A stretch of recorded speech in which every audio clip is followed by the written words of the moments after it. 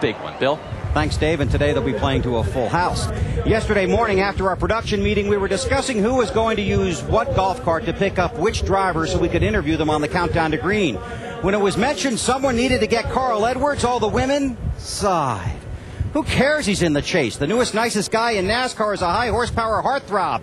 But on the track, it's his driving talent that has hearts racing. Meet a 26-year-old that is having the time of his life.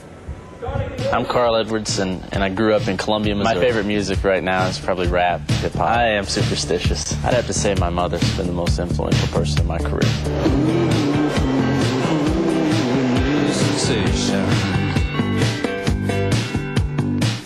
All right, so you got me out here in the middle of the infield on Talledega Boulevard to do what? We're all Carl Edwards fans!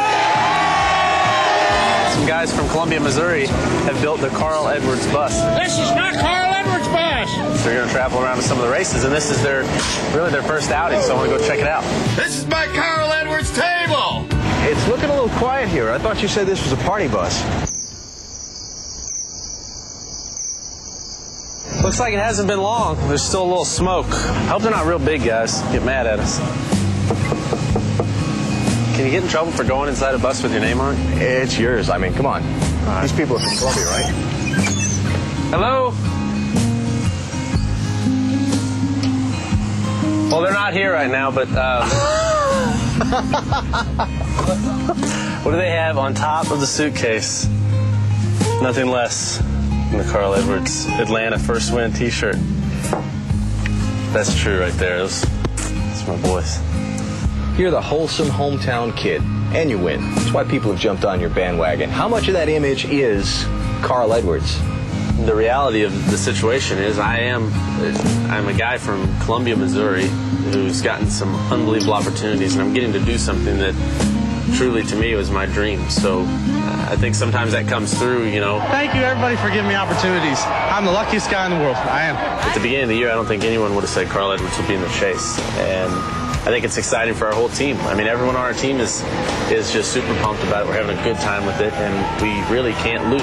So to us, we only have, you know, there's only blue sky out there. We can gain everything. So I'm enjoying it.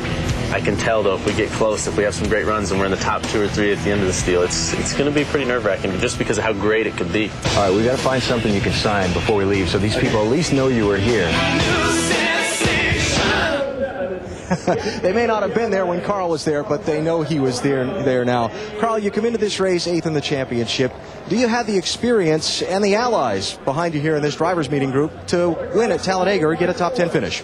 I think so. I think we really do. I don't know. I don't know if our World Financial Group board is strong enough to go out and lead the pack for a number of laps, but I know, you know, this is one of those times we ran well at Daytona. I feel like I've gained the experience. This could be one of those breakout races at a speedway, and there's no better time than now. I mean, we need one right now.